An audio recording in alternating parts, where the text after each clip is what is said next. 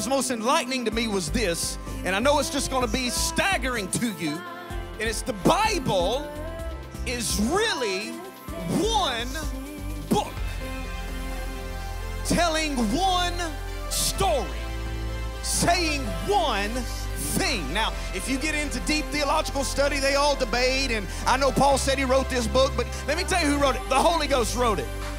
All right? The Holy Ghost wrote it. The Bible is one book. It all fits together. It is all woven together, and it makes this beautiful tapestry that we know as the Word of God, the Holy Writ, the sacred Scripture. This mountain away.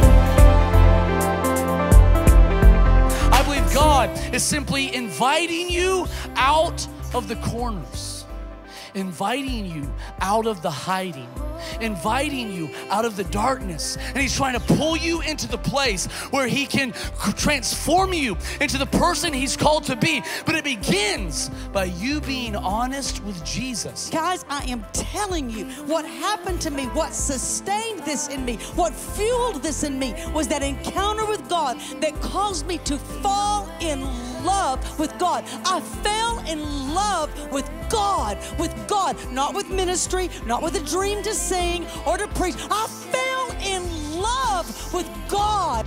There's times I go out there into the top of my lungs.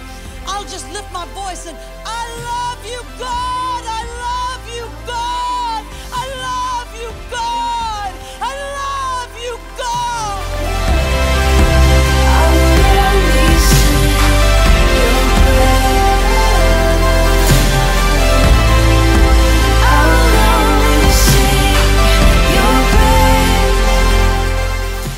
He likes to hear you. You need to hear Him.